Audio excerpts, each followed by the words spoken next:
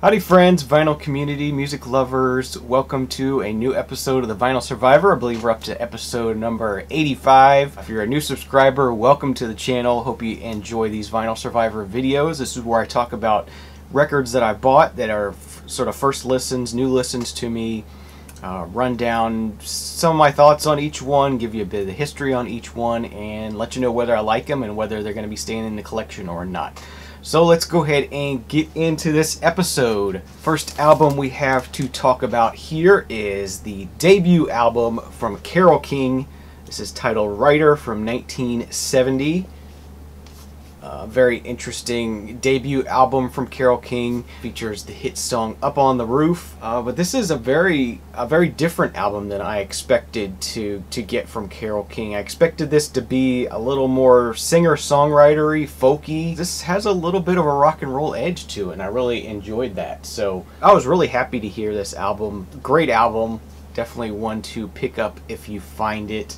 And this is on the A&M Ode Records label. Not too much else going on with the Dead Wax. Just a nice clean copy of this debut album from Carole King. So that's a pretty cool one. As I said, it rocks a little more than you would expect, and it's a really good album. So definitely one to have in the collection. All right, moving on, we have an album from Carly Simon. This is her 10th album, titled Torch, from 1981. This is from when the time period of when she was getting divorced from James Taylor. James Taylor did play on that debut album from Carole King, so kind of links these two together a bit. But this is an album of standards from her, but very beautifully produced, beautifully recorded, just a wonderful sounding album. There's a track on here called I Get Along With You Very Well. Or I Get Along Without You Very Well, I guess. So she really embraces these songs and these sort of heart-wrenching jazz singer kind of songs, you know, going through a divorce, going through rough times, and she really embraces these. Even though these songs aren't hers, she really embraces them really well. Does an excellent job singing them, and you can tell she really believes in what she's saying, so it's not just a very generic covers album kind of thing. So I did enjoy this quite a bit. Finishes with a Stephen Sondheim piece, Not a Day Goes By, which was really cool, really different, set itself apart from the rest of the album. I always love that when a closing track is just sort of something completely different than what else you have heard in the, you know, from the rest of the album. Interior, you get a nice insert with lyrics on it, and this is on the Warner Brothers record label. 1A stampers on both sides of this one, so this is, I guess, a first pressing of this. So yeah, Carly Simon's Torch, definitely very good. If you like, you know, like modern stuff like Adele or Amy Winehouse, kind of, you know, modern jazzy kind of stuff, check this one out. It's really good. Or going back to like a Shirley Bassey or something kind of thing. So really cool album. Definitely glad to have this one in the collection. Okay, next up, moving backwards in Carly Simon's catalog, we have her second album from 1971. This is titled Anticipation. Of course, features that hit song Anticipation of hers, very well-known song. Also, Legend in Your Own Time was a pretty big song. Just a really great album. The entirety of Side 2, even though there's not a hit on Side 2, I just loved Side 2. It opens with Share the End, which is probably my favorite track on the whole album. If you've never heard Share the End by Carly Simon, check that one out. It features this cool sort of metallic blue cover. Really like that. Just a great album. I can see why this was a hit for her, and definitely going to be a good one to keep in the collection. Some nice photographs in there, and some nice lyrics. This is why I love records. Just so much detail, so much to look at and enjoy and feel, and it's just so much fun.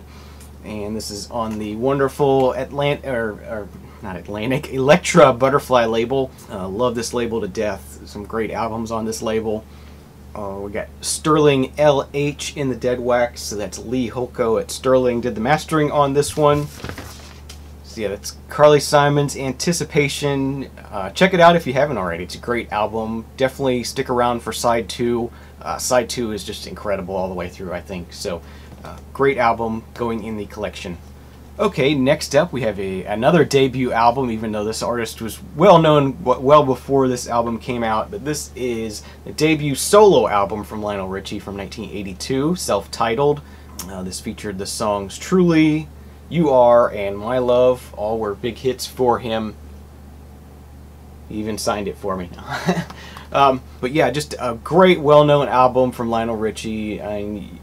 You know whether or not you love Lionel Richie or not. I think probably most people experienced his music in the past, and it's pretty much standard what you'd expect from Lionel Richie. This album features a lot of great guest artists on here. You got Kenny Rogers, Richard Marx, Thomas Dolby is on here doing some synth work, and Joe Walsh plays on here as well. So just a cool album, great album through and through.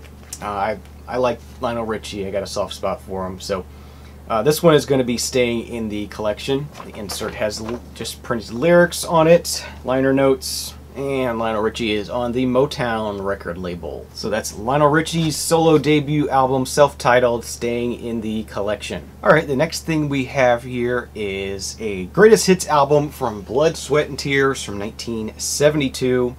You got things like You've Made Me So Very Happy, Spinning Wheel, Love You More Than You'll Ever Know. Kind of an odd greatest hits. It's very early, I would say, in their career to have a greatest hits album, but I guess at this point they had enough where they could make a greatest hits album.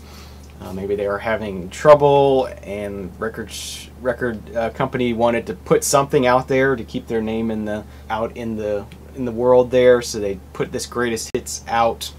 Just a cool collection of their songs. I'm more of a fan of Chicago. When you're talking about this kind of horn rock kind of sound, I'm more of a fan of Chicago than I am a fan of Blood, Sweat, and Tears, but I do enjoy Blood, Sweat, and Tears just as well. And it's cool to have a greatest hits. And this one is on the Columbia Red and Orange label. Nothing of interest in the Dead Wax. Blood, Sweat, and Tears greatest hits. Really nice clean copy of this. I'm going to keep this for now. Enjoy it, pull it out from time to time. But yeah, just some good horn rock kind of music, kind of sound. Great on a Sunday morning, breakfast time, brunch time. Good stuff. So, alright, next up we have an album from Mimi Farina and Tom Jans. This is Take Heart from 1971. It's sort of a folksy duo here, a little bit different. Mimi Farina is usually with her husband Richard Farina. They do a duo, sort of folk duo on the Vanguard label here, but this is a duo she did with Tom on the A&M record label. Maybe a little bit more country than her music with Richard, but still good, still enjoyable. I just a really nice folksy country sort of early 70s singer-songwriter duo kind of thing here. A&M Brown label. Mimi Farina and Tom Jans, Take Heart. I'm going to be keeping this one in the collection. As I said, I did enjoy hearing it. It's a good album. That's about all I have to say about that one. Okay, speaking of Mimi and Richard Farina, here we go. The best of Mimi and Richard Farina on Vanguard from 1971 as well. 2 LP set in one of these nice Vanguard collections that they like to do that are really nice to have. Got some nice photography there in the gatefold. And these are much more standard folk duo kind of songs. Mimi has an amazing voice, and they make a good duo. The Vanguard label, beautiful label. These Vanguard records are always beautifully pressed, beautifully made. You could tell there was a lot of care put into making these, and they're just always enjoyable pieces. So once again, some more early 70s folksy kind of things. This whole episode has sort of a folksy kind of theme to it, singer-songwriter theme. But this is a nice collection of their music. I don't love it enough to where I'll seek out a lot of Mimi and Richard Farina albums, but I do have a few more in the inbox to get to, and I enjoyed this one, so I'm glad I have some more to explore in the future. But this one is going to be staying as it's a best of kind of thing, so that's a good one to have. Okay, moving on, we have something a little bit different, but not too far off the path here. This is an album from Jose Feliciano. This is from 10 to 23. It does have sort of an interesting embossed cover. I think that might be kind of blown out there. Hopefully maybe you can catch a little bit of that. But this is just, I'm not real familiar with Jose Feliciano, to tell you the truth. I just grabbed this because I thought it was an interesting looking cover. I saw that he does covers of Hey Jude and Lady Madonna on here, so it's always interesting to hear Beatles covers, as well as some other covers on here. Miss Otis Regrets, By the Time I Get to Phoenix, Windmills of Your Mind, Little Red Rooster. So yeah, this is Jose Feliciano. He's a Latin guitarist, and I wasn't that impressed with this, really. I was kind of bored by it. He plays well, but it just wasn't really for me. So I didn't really enjoy this. I'm not going to be keeping this in the collection. I enjoyed hearing it. I grabbed this at Goodwill one day, so I think that was still when they were selling them for 50 cents. So I didn't spend a lot for this. It was interesting to hear, but it's not going to be staying in the collection. RCA Victor, it's got an orange label to it, so I'm thinking maybe this is a repress in the 70s sometime. This album was originally released in '69. I don't know if I said that or not. And I should mention that the opening track on the album is Amor Gibaro, and that is an actual recording of Jose Feliciano playing at 10 years old, so it's a very rough sounding recording, but it's kind of interesting to sort of hear him as a young boy playing music. So that's Jose Feliciano from 10 to 23. Not staying in the collection, but an interesting listen nonetheless. It wasn't totally off-putting where I had to rip it off the turntable anyway. Alright, moving on, still staying in sort of the folk range though. This is a solo album from Jon Stewart of the Kingston Trio. This is titled A Lonesome Picker Rides Again from 1971.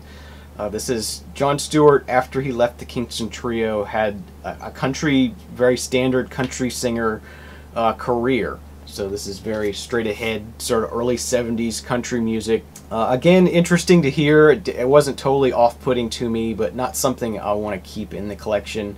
I enjoyed it. It was good, but not real big on country in general, particularly male country artists. It's cool to hear some of his later work, but this one's not staying. This one did come with a poster, a photo, and lyrics on it. I don't know why they didn't just make this into the inner sleeve, but they didn't.